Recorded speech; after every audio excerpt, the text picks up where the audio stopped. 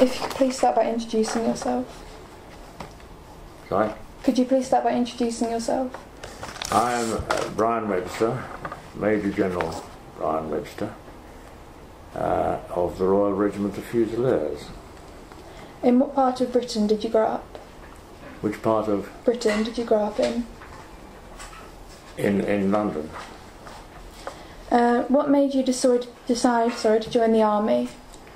Well, my father was in the Fusiliers, and from the time I was a very small boy, I just knew that he wanted me to go into the army, and I wanted to follow his footsteps into the regiment.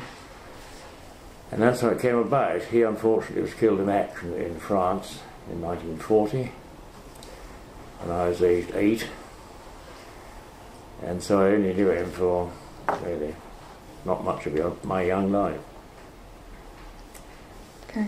He served in the First World War and got through that and was killed in action in the Second, because people fail to realise even now how close the two world wars were in a matter of 20 years. I understand you attended Sandhurst. What was the training there like? Yes, I was at Sandhurst in 1950, 49, 50, 51. In those days it was a 2-year course.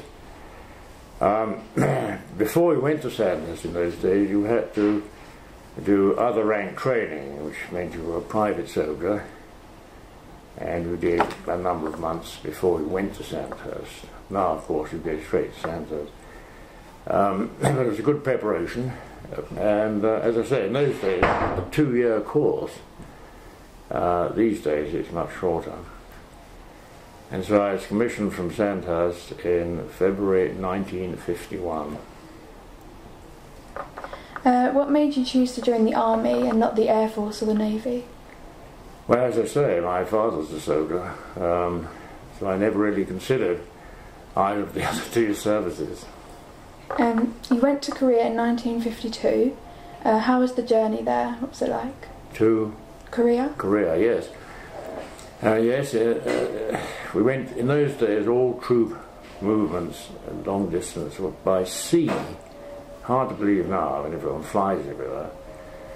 But yes, by troop ship, and there are about a dozen troop ships in service. And we went out to Korea by sea, calling in at all the, in those days, what was still part of the British Empire, in Aden, Ceylon, Singapore, and it took almost 4 weeks to get from England to Korea by boat. What was a typical day in Korea like for you? A typical day? That's very difficult to describe, because we arrived, the Korean War started in 1950, so the battalion didn't arrive in Korea till 1952, by which time the lines of combat had become sort of static, rather like the First World War, in which the enemy, the Chinese, were dug in lots of very strong positions, and we similarly were dug in on our side of the valley or whatever it was. We kept on changing position every so often. A typical day in the combat zone would be mainly keeping cover by day, because apparently all the fighting was done at night. The reason being that any movement by day could be seen by the enemy, and one would be shelled or mortared or shot at pretty quickly. So apparently all the fighting was done at night. And a sort of routine, I mean, you asked me what a typical day would be like. The first light, early morning, one would prepare the position, clean it up, dig a little deeper trenches if they needed it. Because the weather was very difficult in Korea. The winters were bitterly cold, minus 30, 40 degrees. And the summers were very wet. They had a sort of monsoon, torrential rain, which turned the the muddy trenches and the tracks and the roads in complete morass. So tidying up the position, and then one would start the cleaning weapons, and then briefing, getting ready for the night's activities, which for most Fusiliers and officers would entail patrolling, a lot of patrolling, and different types of patrols, what called a standing patrol, which would be about 3 men, that would be out in front of one's position, and their job was to give warning of any enemy approach.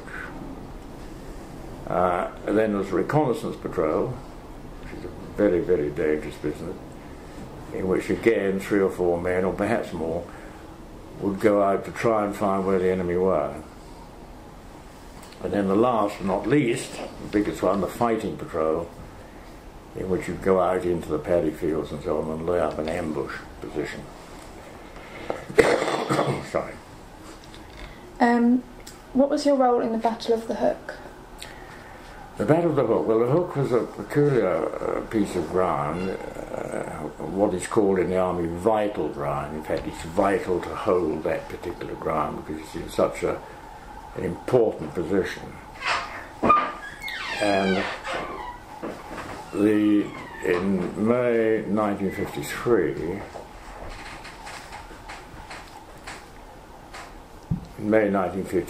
the position was held by the Duke of Wellington's regiment, and on the night, I think of the 29th, they were attacked by a Chinese brigade, very large attack, and were very badly shot up. And early that morning, we were told to take over the position. And I, Second Lieutenant Webster, was told to take over the forward platoon position, actually on the front of the sort of hook, which is very nasty. I was wondering, were you in Korea for the celebrations of the Queen's coronation? Sorry? Were you in Korea during the celebrations of the Queen's coronation? Yes. I remember it very well, in fact. I think it was during the second. I think around then. Second, yeah. Yes. In fact, I was in my command post, my dugout, that morning, and my batsman, the soldier who looked after me, sort of cleaned my boots, cleaned my gun for me. We toasted the Queen's health, we had a bottle of champagne, believe it or not. We toasted the Queen's health. And I was looking at a letter I wrote home at that time to my brother in England, saying that I said, I'm so glad the coronation seemed to have gone so well. A pity it rained. Did you enjoy travelling to different parts of the world in your career? Yes, I did. I've been very lucky, actually, because in those days, a vast proportion of the army was stationed in Germany.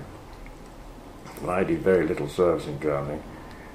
Not that I don't like Germany particularly, but it's just that that was rather dull soldiering compared to soldiering in other parts. So I was lucky, yes, Korea, Egypt, a bit of Germany, India, Malaya, yes, all over. Then in 1956, I understand you travelled to Egypt, as you said. What was the journey to Egypt like? Yes, the journey to Egypt was a very strange journey because the Suez crisis, when the Egyptians took over the Suez Canal, was obviously viewed very, very seriously by everybody. And the British Army embarked on an operation to retake the Suez Canal with the French, and at the same time the Israelis were fighting across the canal, obviously the other side of the canal in their country. And the journey out, we went in a ship called the New Australia, which was an immigrant ship. It was an extraordinary ship, really, and I think there were places for 1,500 passengers and we embarked 3,000 soldiers. And I shared a cabin with 6 officers, which was a 3-berth cabin, I think. And we drew lots of who would get the berth, and I lost, so I slept on the floor. It was a funny journey, but we didn't really know at that stage where we were going. We knew, obviously, there was an operation going on in Suez, but we thought we might be going to Cyprus first, and then wait to see how things developed. In fact, yeah, I remember it very well, as we were sailing in the Mediterranean on a lovely evening, a British destroyer came up alongside, and the captain shouted through his loud hailer, "Glad to see you in Australia. I'm taking you into Port Said," which is Egypt. What were the living conditions like in Egypt? Because I was reading you stayed in a hospital and a school. Yes, we landed in Port Said and marched to a beach, almost on the beach, a school, which of course had no children there, they'd all been vacated. And we lived there for the next, I don't know, several weeks. What were your duties as a signal officer? Signals officer. Well, to keep in contact with the companies, the battalion was split up and platoons, 30 odd men, and companies, 120 men, were put out in different locations. So my job as signals officer was to keep battalion headquarters in the school, where I was, in contact with all the companies out in the stick. And this was quite amusing because we had no transport. All our trucks, jeeps and so on, had been wrongly loaded back in England before the operation, and they hadn't reached us, so we had no transport at all, which made life pretty difficult because I had to get round quite big distances. However, my Fusiliers, never lacking in initiative, they, how shall we say it, commandeered a very large brand new Cadillac from an Egyptian showroom, and I had it for my use. It was very nice. How did you spend your free time when you were in Egypt? There wasn't any. Oh.